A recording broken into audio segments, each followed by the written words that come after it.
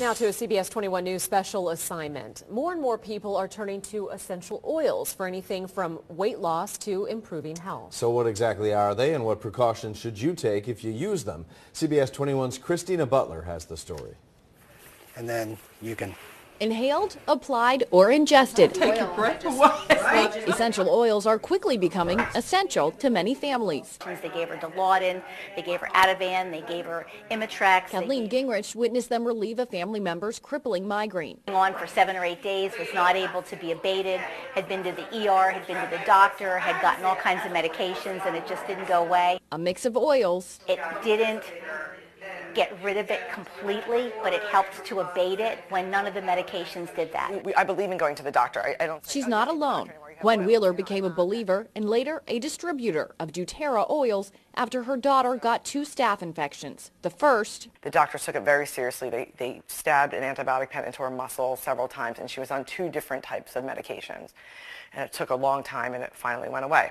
The second time, the infection was identical and in the exact same place. Wheeler remembered she had oil stashed in a drawer. I put some olive oil and some oregano, like I was cooking, on her ear, and a little bit of frankincense.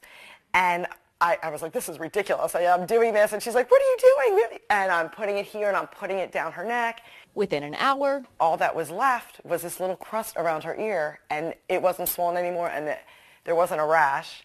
And I could not believe it. I couldn't believe it. I was like, it cannot be these oils. But it was the oils and no prescription needed. Oils and fragrances have been a part of humanity since way, way back when. What do you do about staph infections? And it lists some of the things like... Dr. John Neely with Penn State Hershey says that's one of the reasons for oils climbing popularity. I often find when I see patients in my integrative medicine clinic is people come in with 10 or 12 different medications, all for different purposes. They cross-react with each other. They have more problems with the medications than they do with the original disease, and it's just not a good way to go.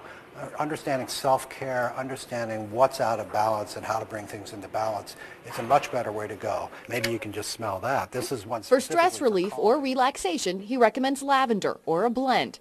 But he stresses all oils need to be used properly and from a well-researched producer. You know, I guess I would ask about these, be skeptical about them, but go ahead and give them some try. Peppermint is a common one. 1 drop is equivalent to 26 cups of peppermint tea. It can soothe stomach aches and headaches, but if ingested improperly, it can be fatal. The FDA does not regulate oils. They aren't prescription, so they're considered more like a vitamin. 2 popular distributors, Young Living and doTERRA, were sent letters at the height of the Ebola outbreak in 2014, warning them they cannot tout their products as treatments or cures. Those were claims paid representatives of the companies made. Others, like Wheeler, who has a pharmaceutical background, don't make promises for particular cures. It's been years, and I still can't believe when these oils work for many different things. She holds parties like this one where people can come learn about the oils and their preventative benefits. The essential oils come from plants. They're aromatic compounds that naturally come from plants, and they protect the plants from disease.